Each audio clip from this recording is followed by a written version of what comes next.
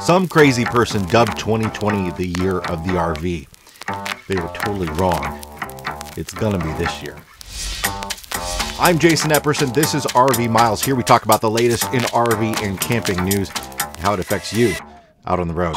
A lot of hay was made in 2020 about the boom in RV sales. And if you look at the actual numbers, it wasn't actually that impressive. The fourth best year for RV sales ever. It's great. It's good. It's not a several 100% increase like what the RV rental business is seeing. I talked with CEO of Outdoorsy, Jeff Cavins, earlier today for this week's RV Miles podcast, which you can check out right here on YouTube or on any podcast app. And Jeff's expecting this to be another really big year for RV rentals. He has RV renters earning in the millions.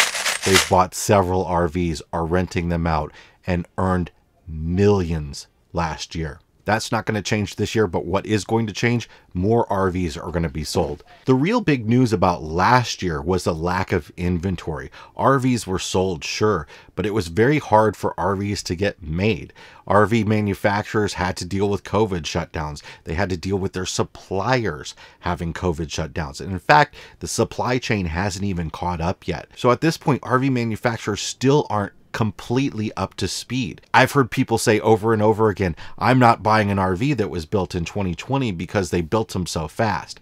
And there might be some truth to reasons you might not want to buy an RV that was built in 2020, but more than likely it's because it was sitting out in a yard somewhere without an air conditioner on its roof. But I'm hearing from dealers actually that they're kind of impressed with the quality of units that were built in 2020 because the limits on supplies made it so that manufacturers actually kind of had to take their time. But this year, production is ramping up and so are sales. Dealerships are still having a very hard time getting their lots replenished. And before 100 people comment on this video telling me they drive by dealerships every single day that have their lots full of RVs, those RVs are sold.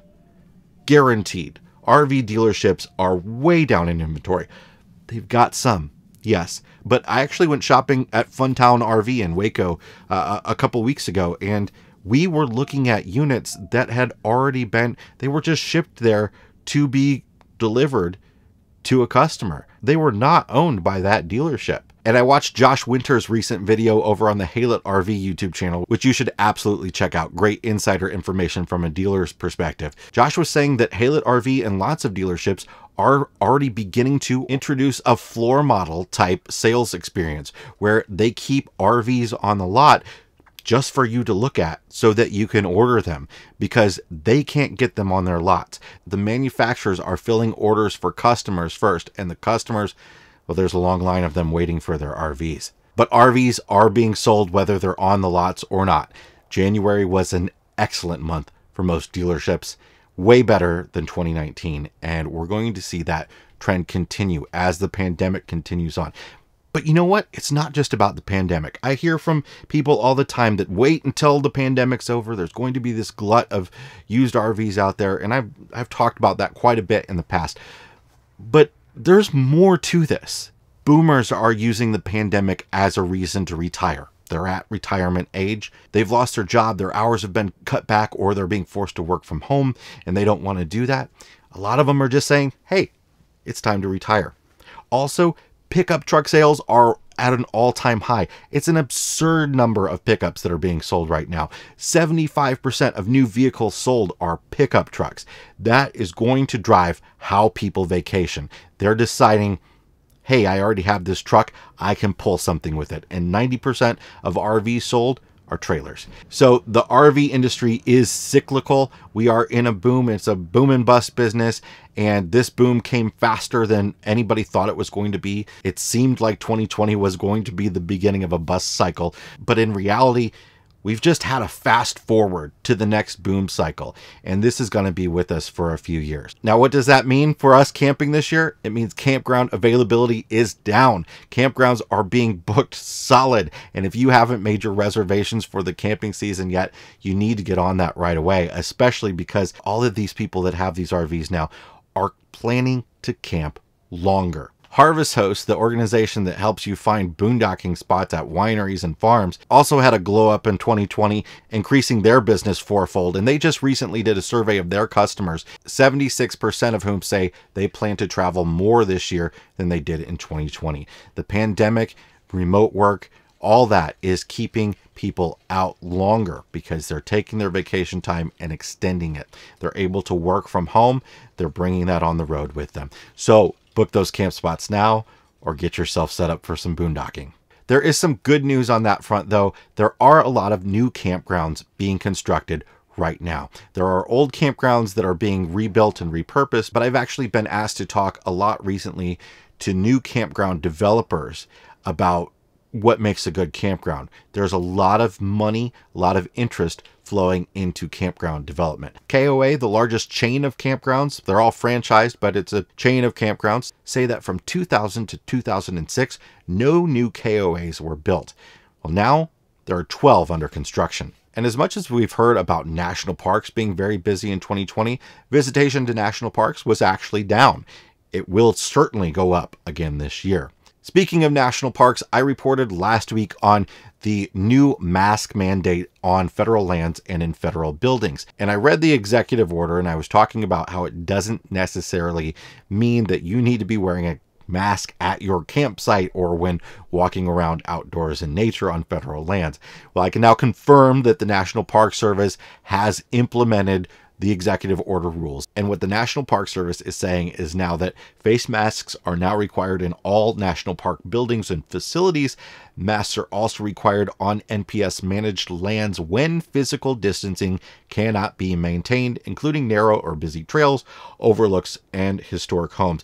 So if you're not near people, you don't need to wear a mask when you're out on federal lands. So what if you are looking for an RV, a new one or a used one? Where is the best place to find one? Well, RV Trader, which is the largest online marketplace for RV sales, says that the states with the top inventories right now are Texas with 16,000 units, Florida with 14,000 units, and California with 11,000 units. No surprise there, 3 of the biggest states, 3 of the biggest RVing states, 3 states with a lot of people, and 3 states with excellent weather. If you are looking to buy an RV, you're probably going to pay more this year. Or if you're looking to sell an RV, you might make a little bit more money off of it this year. J.D. Power's year-end review of recreational vehicles says that standard hitch trailers brought in 7.4% more revenue in 2020 than 2019, and that gap widened in the second half of the year.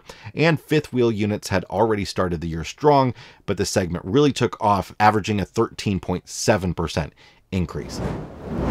Before the winter began, there was a lot of concern from popular snowbird destinations, places where people come down south for the winter, about whether or not those campgrounds would be full.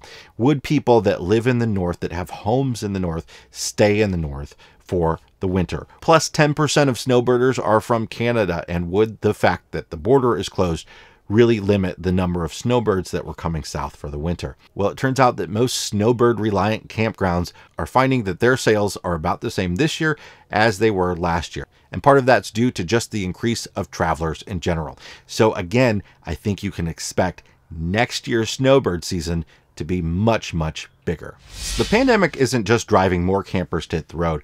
We're also seeing changes in the way RVs are constructed based on the fact that there are more people that are looking to do remote work out there. And a prime example of that is a new floor plan from Airstream. Airstream has debuted the 2021 Flying Cloud 30 FB office floor plan. This unit features a full office space in the back. It takes up about 1/6 of the whole trailer, and it has a full desk with a rolling office chair and a little bench and the ability to sit and do your work with cabinets overhead and all your stuff and all the things that you need to have an office on hand with you. We're going to see a lot more office floor plans coming in the near future, especially as manufacturers start to release newer models later on this year. A new partnership between Ford and Google could change the way that we see a lot of trucks and RVs operate in the future. Beginning in 2023, all Ford vehicles will run an Android system in the cab, meaning that they'll have things like Google Maps and Google Voice Assistants built right in. A lot of RVs are made on Ford chassis, and of course, a lot of people who pull trailers pull them with Ford trucks. The Android interface will also allow third-party developers to build their own apps for vehicles, which I think could open some really unique and cool possibilities.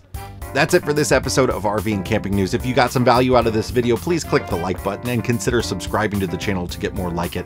Let's wrap this up by reading some comments from our last video about the National Park Service's ban on commercial filming without a permit being struck down. Carolyn's RV Life, one of my favorite channels, said, "My attorney told me that if I were to challenge the law, we'd win. I'm glad someone did. Thanks for the video." Changing Lanes says, "Great news. Thanks for the update." Another one of my favorite channels. Thanks for watching. Brian says, "It's nice to see common sense prevail. I think large-scale productions that include vehicles, generators, and traffic control should require fee-based permits." You know, I think nobody thinks that large film productions shouldn't be paying a permit fee. And I think the National Park Service is going to definitely come up with rules very quickly to solve that problem. Our Journey in Miles says, "Thank you for publishing this update. I have 2 national park visits that were fantastic, but we decided not to work on a YouTube episode because we did not want to chance getting fined.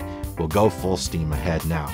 Wes says, "Great video with great news. I appreciate your delivery of the facts, not a bunch of fluff or feely stuff to have to wade through to get to the facts. Please keep up these great fact-filled short videos." I'll try to, Wes. Thanks so much for watching. John says, "Thanks for the information. Well done. I wonder if it applies to drones since they have been banned from national parks." A lot of people asking about drones on this video, and no, it doesn't apply to drones. Drones are still banned from national parks, and the judge made it very clear that laws like that, equipment-based laws, that's perfectly legal. The judge was reacting to the fact that commercial restrictions is a restriction on a type of content, and you can't do that because that's a freedom of speech restriction. All right, everybody, we'll see you on the next video. Keep logging those RV miles. Have a safe trip.